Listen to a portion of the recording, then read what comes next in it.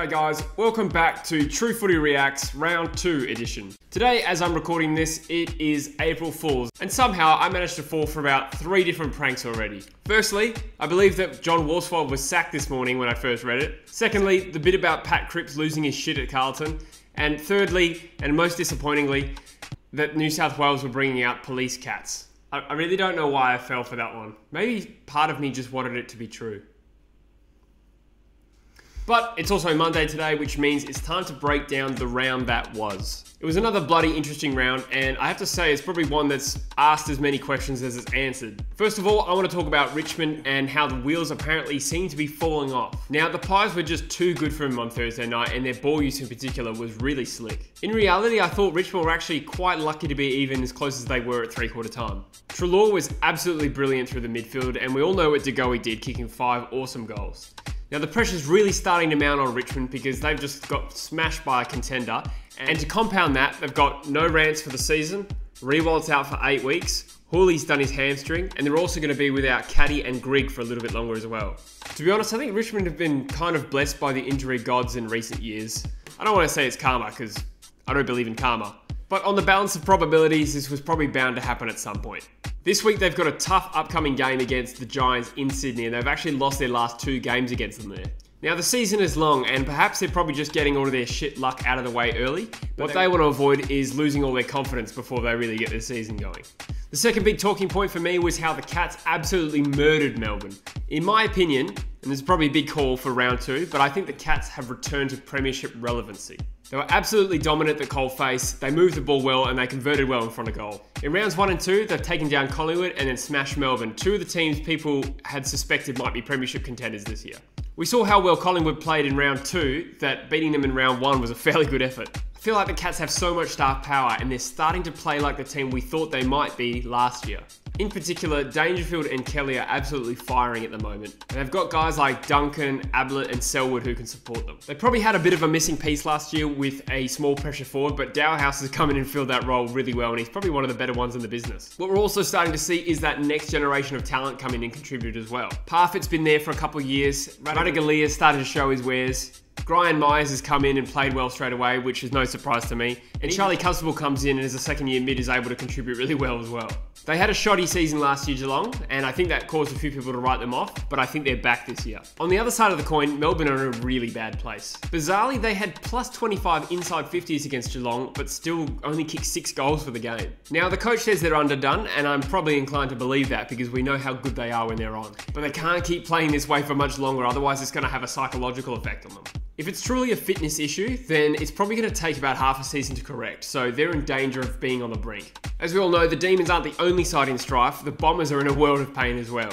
I don't want to sound too reactionary to just 2 rounds, but I think Woosh is already under immense pressure, and he's probably overtaken Alan Richardson as the favourite to get sacked first. Now, we know the talent on the list is there. The boys can play, but they look really short of confidence and are making really stupid mistakes. They just look really disorganised. Some of the mistakes they're making were just unforgivable. I know the Saints are now 2-0, but the game against Essendon was of a really low standard. I think there is something wrong at Essendon, and they need to turn it over quickly.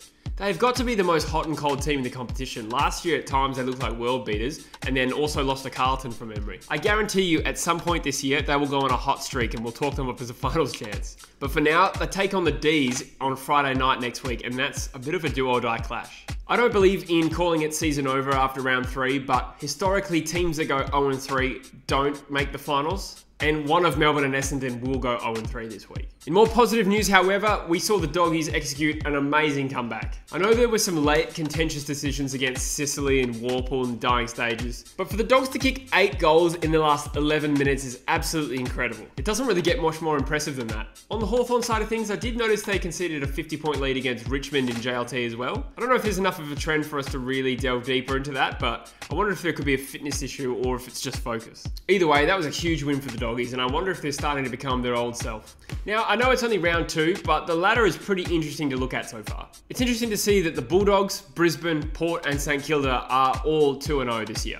Meanwhile, the big 4 contenders, as it were Richmond, Collingwood, West Coast and Melbourne, and they've all had at least one disappointing loss already. It's great for our game to see the ladder shuffle up like this, although I don't really expect it to stay this way all year. Now, around the league, we had several youngsters getting it done this round. Now, for the Eagles, Oscar Allen, my boy, kicked 3 brilliant goals, and I feel like he's one to watch for the future. Now, if Port Adelaide have 3 or 4 youngsters in the side, you got Drew, Dersma, Butters, and Rosie, and they all had roughly 20 possessions and all played fairly well. Sam Walsh backed up his impressive debut with another 23 possessions. But for me, the number 1 youngster this week, and my tip for the Rising Star nomination, is Charlie Constable. As I mentioned before, had 31 possessions and 7 clearances in that Geelong midfield. I want to know how he fell so far down the draft. I know he tested really bad for endurance and his time trial, but it was ridiculous how he and Warple slid to the 30s and 40s of that draft. The Eagles had 4 second-round picks that draft, and I was just begging them to take Warple and Constable. And funnily enough, they look like 2 of the better talents out of that draft already. So I'm just saying, Eagles, give me a job.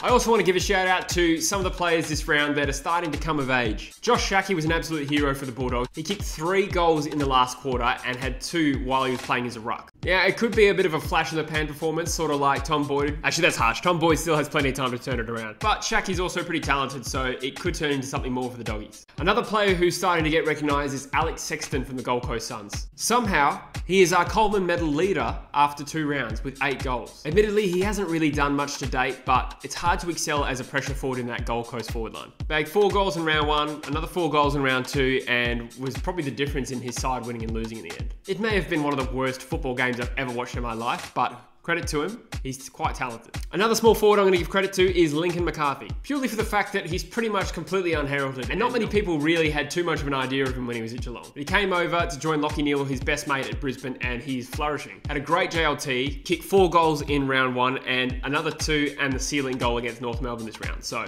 just like to tip my hat to those players. We also had some pretty awesome goals kicked in round 2. On the Friday night, we all saw that amazing barrel by Paul Caesar. Then, of course, Buddy Franklin didn't want to be outdone and tried to match it with his own Goal of the Week nomination. But I also think Jack Petruccelli is a dark horse to win the Goal of the Week nomination with this amazing effort sprinting from behind the pack. We also had one pretty clear Mark of the Week nomination, and that's Josh Bruce. Now, I was at the Eagles and Giants game on Saturday night, and I have to say it was pretty awesome the way the Eagles unfurled the flag. I mean, you have to give credit to that Eagles mascot who was willing to backflip off the roof of Optus Stadium. Something tells me that's not the same mascot that does it every week. Surely they got someone else in a suit to be willing to do that, but if it actually was him, then bloody hell. It's also time for me to do the weekly shout out to our AFL fantasy winner. This week, we had a team called the Annihilators, coached by Derek F., who scored a ridiculous 23.55 this round. He now sits at the top of the league with 4,581 points, so good on you, Derek. He's an Eagles fan as well, so extra points. And in terms of footy tipping, we had my good friend Brendan Courtney win Tipper of the Round. If you watch our podcast, you may recognize him and his team name, which is called Big Booty Bitches. Grow up. But it wasn't enough to displace Jacko the Magpie, who is still our league leader, and he's got 10 with a margin of 32. Now, lastly, I just want to introduce our True Footy Player of the Year award. This award is something we decided to do this year for the first time, and how it works is all 4 of us at True Footy vote 5-1 on the best players across all games for that round. We post the results weekly on our Facebook page, but I'm also going to post it in here. So, Stephen Canelio is our leader with 19 votes. Adam Treloar has snuck up to second with his amazing round 2. Pat Dangerfield in 3rd place with 15 votes. Tom Rockcliffe with 13, and Marcus Bontempelli with 10 votes. Alright guys, that's the end of True Footy Reacts for this week. If you like the video, please consider liking and subscribing. Thank you very much for watching. I really appreciate all the support we get. Thanks guys, we'll see you next week.